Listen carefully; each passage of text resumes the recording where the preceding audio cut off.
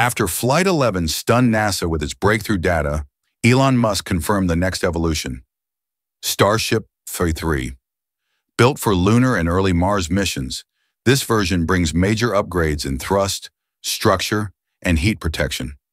Each fix is based on real lessons from past flights, pushing SpaceX closer to full reusability and deep space readiness. So what exactly changed after Flight 11? Let's dive right in.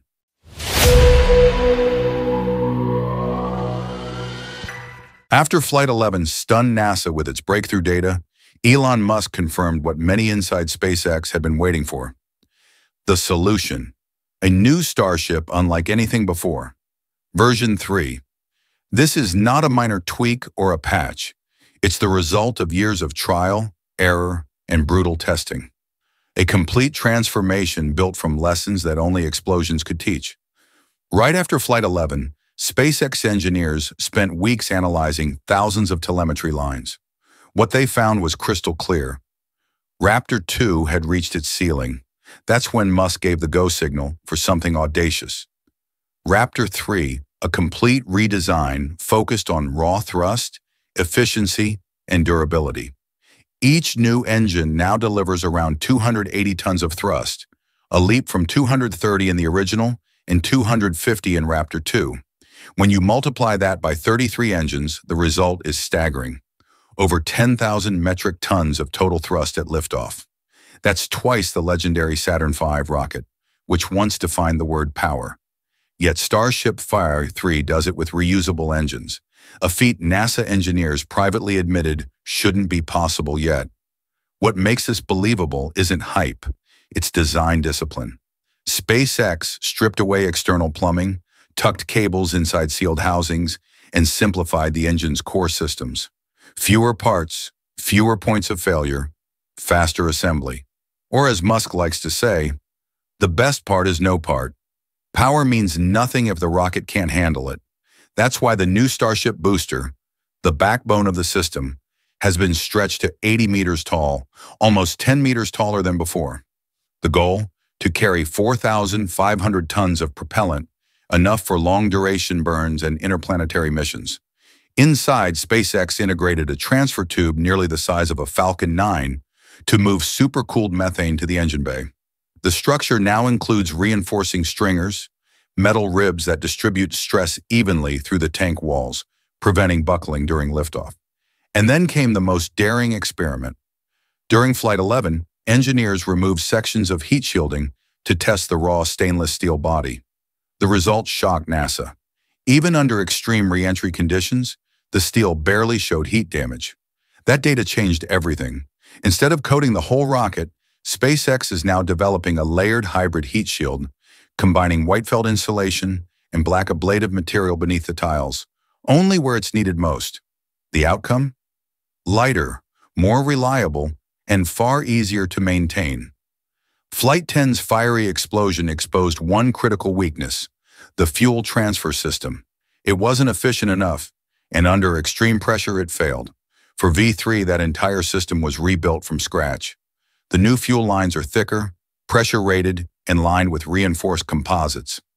Fuel flow efficiency is up by nearly 30%, and ignition precision has improved dramatically. Why does this matter? Because with 33 engines firing in synchronization, even a slight delay could mean disaster. The new design ensures each Raptor lights up at exactly the right millisecond, eliminating the chaotic startup turbulence that doomed previous flights. This is more than safety, it's turnaround speed. With faster fueling, easier inspection, and modular engine design, SpaceX aims to relaunch a Starship within weeks, not months. That pace is what future Mars missions demand. Starship's most dangerous challenge isn't liftoff, it's coming home. Re-entry generates forces and heat that can melt through almost any material. Yet Flight 9 and Flight 11 prove something vital. SpaceX's new ceramic tile system works, and it's improving fast. The secret lies in the new Crunch Wrap gap filler, which seals micro gaps between tiles. This innovation stopped heat leaks and kept tiles from popping off under stress. Now for V3, SpaceX is taking the idea further. Each tile layer will include temperature sensors, feeding live data during re-entry. Over time, the rocket will literally learn how to protect itself. As one SpaceX engineer said, "We don't want a perfect rocket. We want a rocket that gets smarter every flight." This philosophy, in adaptive, iterative, data-driven, is what makes V3 not just stronger, but intelligent. One of the most controversial decisions in V3 was cutting the number of grid fins from 4 to 3. Critics called it risky, but SpaceX had a reason. The new triangular fin layout, spaced at 90 degrees, 90 degrees, and 180 degrees, aligns perfectly with the rocket's center of mass and Mechazilla's catch arms. Each fin is 50% larger, made from heat-resistant titanium composites, and mounted slightly lower, keeping them cooler during re-entry.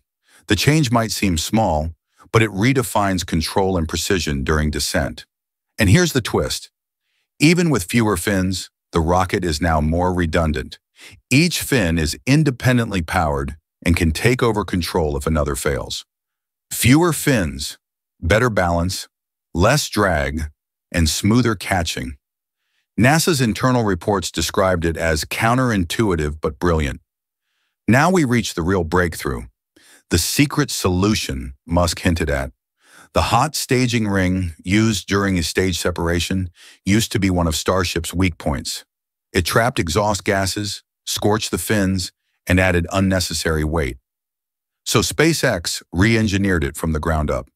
The new version is longer, lighter, invented through a triangular support lattice, allowing exhaust gases from the upper stage to flow cleanly out. Combined with the lowered fin placement, this prevents overheating and structural stress. But the biggest twist? This ring is no longer disposable. It doesn't get jettisoned mid-flight. It returns with the booster. This single innovation makes the booster fully reusable for the first time, solving a problem that has haunted rocket design for decades. NASA officials reportedly called it the moment SpaceX crossed the line from prototype to production. For NASA, the shock wasn't just technical, it was strategic. Starship V3's projected capabilities already outperform SLS Block 2, a rocket still years away from operational status. More thrust, more payload, full reusability.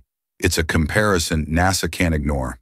That's why insiders now talk less about rivalry and more about collaboration. The truth is simple. To reach the Moon and Mars affordably, humanity must rely on reusability. And SpaceX has proven it's possible. Still, not everyone in Washington is celebrating. Some see Starship's rapid progress as a disruption that could reshape funding, partnerships, even NASA's identity itself. Behind all these breakthroughs lies a simple idea: progress through iteration. SpaceX doesn't fear failure. It uses it. Every explosion, every test, every burned engine adds to a growing library of knowledge. That's why Starship V3 feels different. It's not built for perfection. It's built to adapt, to evolve through trial. Every bolt and sensor is designed for rapid recovery, quick analysis, and the next flight. It's an approach NASA once took during Apollo but later abandoned. Musk revived it and supercharged it with modern data analytics and AI-assisted testing. The result? A rocket that learns faster than bureaucracy can catch up. The next flight will decide everything. Flight 12 is expected to integrate every major V3 upgrade: Raptor 3 engines, redesigned fuel system, new grid fin layout, and the revolutionary hot staging ring. If successful, SpaceX will immediately begin work on Starship V3B, the first vehicle designed specifically for the Artemis lunar landing missions and early Mars cargo flights. For the first time in history, the pieces of a true interplanetary transport system are not theoretical. They're welded, tested, and standing tall in Texas. Every flame, every re-entry burn, every thunderous landing brings humanity one step closer to a reusable path to Mars. When Musk said SpaceX had found the solution, he wasn't exaggerating. He was describing a turning point, where design, data, and daring all aligned. Flight 11 proved what didn't work. Starship V3 exists because of it, and the next flights will decide if this solution truly changes history or becomes the boldest experiment ever attempted in rocketry. So what do you think? Is this the breakthrough that makes Mars inevitable? or just another step in SpaceX's long, fiery evolution? Drop your thoughts below. Space Corps reads every comment, and this time, we might just be witnessing history unfold in real time. What this means is clear.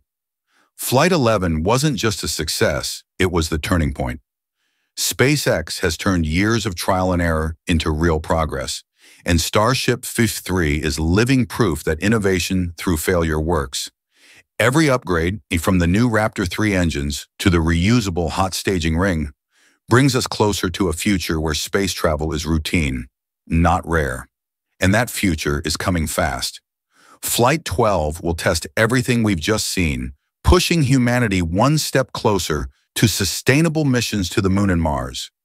If you found value in this breakdown, like this video, share your thoughts in the comments, and subscribe to Space Hub for more trusted analysis on every major space breakthrough. Turn on notifications so you never miss what's next, because from here on out, the real space race has just begun.